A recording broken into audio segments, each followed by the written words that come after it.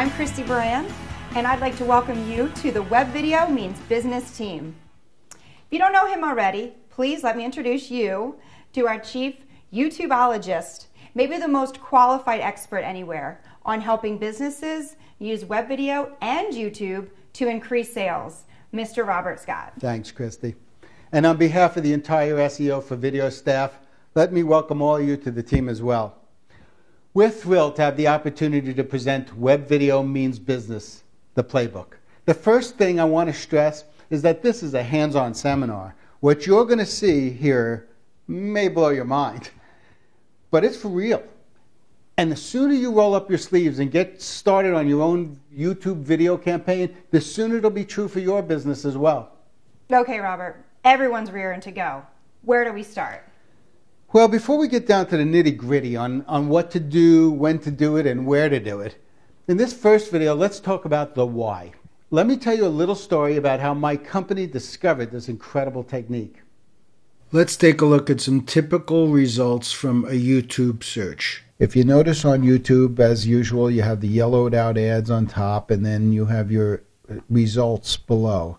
So in this case, I put in Phoenix aerial video. And here you see the results below the ads. This video, a number of these videos on the very first page were shot by my company for a client. We were hired by a Phoenix, Arizona advertising agency to do a number of commercials for a large Phoenix home builder. The video I'm clicking on right now is the result of one of the shoots.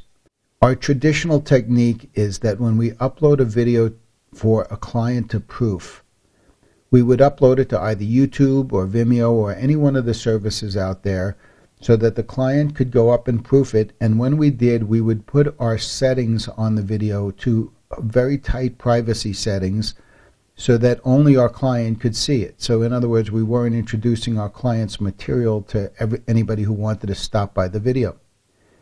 In this particular case, we shared ownership of the video we had shot. And so when we were uploading it for the client to proof some of the video, instead of just doing our traditional job of putting a tight privacy setting and maybe just calling it aerial video for proof, in this particular case, we threw our logo on top to make sure nobody could just steal the video. And then we included a title that gave some information about the video. And we uploaded a little information in the description box that you see here that is more than we ever normally would have uploaded. Normally, we would, like I said, we would probably have left this empty. And in this case, we included this extra information. The next morning after we uploaded the video, we had a call from a potential client who wanted to buy a piece of that video. When I asked them how they found the video so quickly, they said that they had punched into Google Phoenix aerial video and it came up with our video on the top of the page. So I said, you must mean you punched it into YouTube. And they said, no, we punched it into Google. So of course I got off the phone. I hurriedly clicked over to Google and I put that same search in Google. Now that day, and this is about 2 years ago, when I did that search, our video came up #1. In the past 2 years, Google's made some adjustments to various searches, and so at this point, the video comes up #1 in the video categories below it, but there are some other links that are listed above it. Now, just to make a point about that, anybody who's grown up in the 20th century, 21st century, has more of an appreciation for video than they do to go click on a website. If they see that cute little thumbnail, they have so much more likelihood of clicking on your link than they do to that web page above it.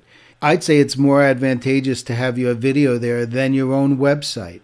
If your website was #1 and your video was #1 video right below the website on page 1 of Google, I'd say people are much more likely to click on your video than they are on your website. More than 2 years later, those videos continue to return on page 1 of Google search results and generate sales. But more importantly, Those results allowed my company to confidently apply those techniques to the campaigns of current and future web video clients. And we've gotten stunning results. Okay, team, let's go.